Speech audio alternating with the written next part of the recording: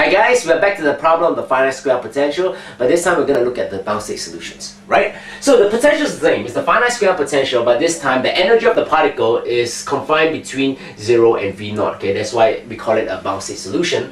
The potential, I sketched it out over here, again is the potential well, as we call it, because the potential is 0 at the region x between a divided by 2 and a divided by 2, and outside that region is V0, so that's the well over here like that. So if we were to use some classical mechanics, we can say that the particle will be trapped inside the well because the particle starts over here, it will travel towards the right, and since when it reaches the point where the potential is greater than the energy, due to the attractive nature of the potential, the particle will basically be reflected and bounce back this way. And the same thing occurs when it hits this potential wall over here, okay? It will. Hi guys, we're back to the problem of the potential well, but this time we're going to look at the bound state solutions, right? So the potential is the same, it's the finite square well potential, and the bound state solutions occur when the energy of the particle is between 0 to V0.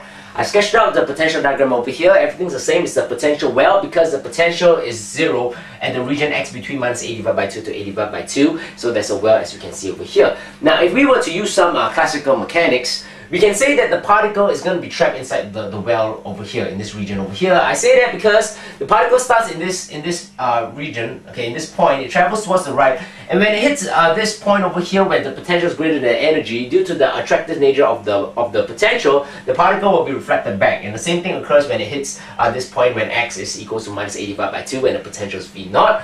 The energy of the particle is less than the potential, so it gets reflected back and it will just bounce to and fro inside the well like so. Now, when we use quantum mechanics, okay, and we can say that from our discussion of the bound state solutions, it's quite interesting because we will deal the discrete energy value. So that's the first interesting fact, the discrete energy values, unlike classical mechanics where the energy of the particle can take any values. And not only that, the second thing which is quite interesting is that we would expect a decaying wave solution at these points outside the well, and it will decay as they approach. The wave functions will decay as they approach minus infinity to infinity but oscillate inside the well. Now why is that so? Well, just basically let's go back to the Schrödinger equation.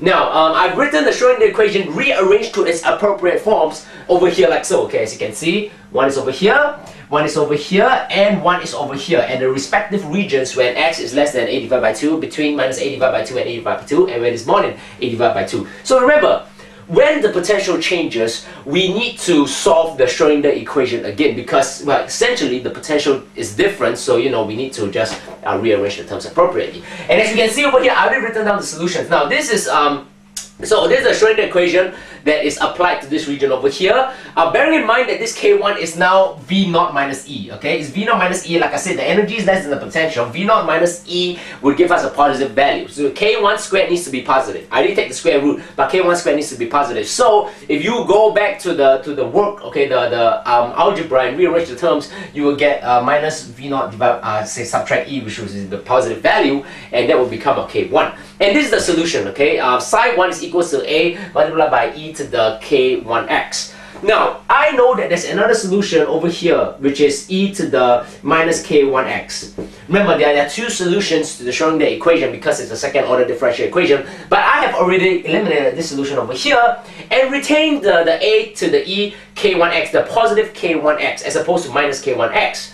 Now, why is that so? Because for the minus K1x, as the solution goes to minus infinity, because remember, the solution is applicable to x less than a divided by 2. So x can be x less than minus a divided by 2. So x can go all the way to minus infinity. But this would be an unphysical solution because e to the minus k1x is equals to 1 divided by e to the k1x. And then if I have a minus infinity over here, it becomes a positive value. It becomes infinity. Okay, 1 divided by e to the k1 minus infinity. We bring that to the top. It will be e to the infinity, which will be infinity, and that's an unphysical solution. That's why I already eliminated the unphysical solutions.